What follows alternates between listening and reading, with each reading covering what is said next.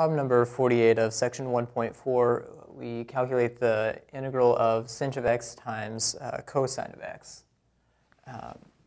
It's probably easiest if we rewrite the hyperbolic trig function in terms of, using its definition in terms of exponential functions. So we can rewrite this as the integral of e to the x minus e to the negative x over 2 times cosine of x dx. If we can just pull the 1/2 out of the first term to make things, or out of the integrand to make things a little easier. And now we can go ahead and use integration by parts. And if we let let's let u equal cosine of x. So that du is equal to minus sine of x dx. And then dv is then equal to e to the x minus e to the minus x dx. And v is, if we just integrate this function, we get e to the x plus e to the minus x. So we know that this is equal to 1/2 times u times v. So we have e to the x plus e to the minus x times cosine of x, and uv minus the integral of v times du, which is e to the x plus e to the minus x times du, which is minus sine of x. So we'll have sine of x dx, and this will change to plus sign. I would like to be able to use our usual trick of adding, getting kind of the integral. We use u substitution, and we get the same integral in our expression, then we add it to both sides, and we're able to solve for it. But the problem here is we kind of reverse things. In the original integral, we had sinh of x and cosine of x. Here, if we multiply by 1/2, we end up with cos of x times sine of x. But if we apply integration by parts just one more time to this integral, actually should be able to get back to something that has something of this form in it. So if we now now we're computing the integral of e to the x minus e to the negative x times the sine of x dx. Now if we go ahead and proceed as before and let u equal sine x, du equals cosine of x dx.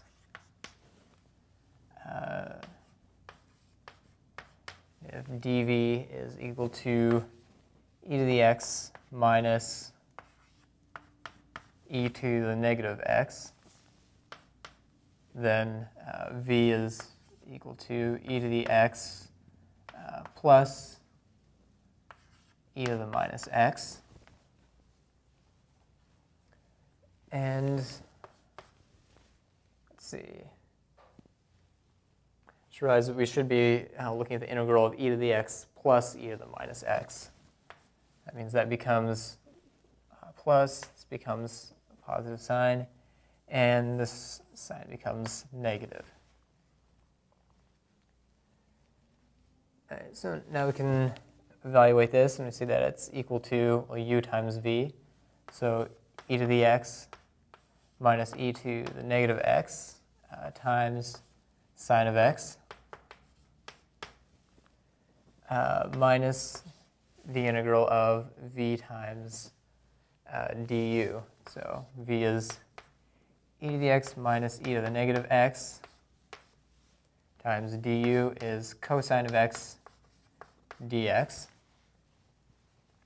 Now if we substitute this back into our computation for the original integral,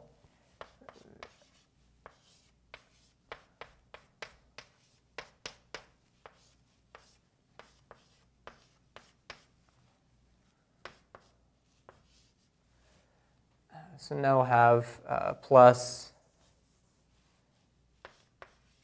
e to x negative e to the x times sine of x.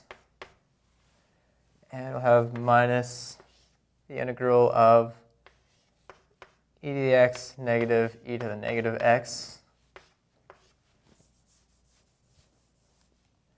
times cosine of x dx.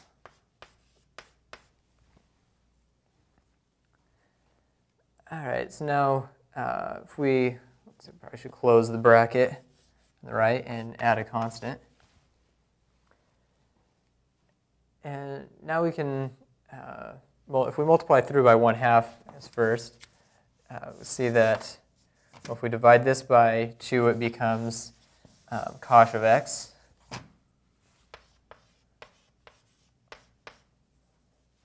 And if we divide this by 2, it ends up being sinh of x.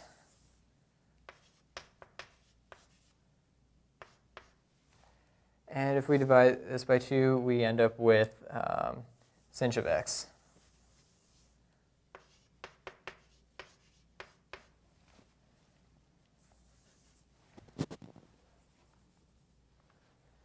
So now if we can just add the integral of sinh of x times cosine of x dx to both sides of the equation. So adding it to the left, or the very beginning, we get 2 times the integral of sinh x cosine x dx. And on the right, we have cosh x cosine x plus sinh x sine x plus c. And now dividing by 2 gives us our final answer.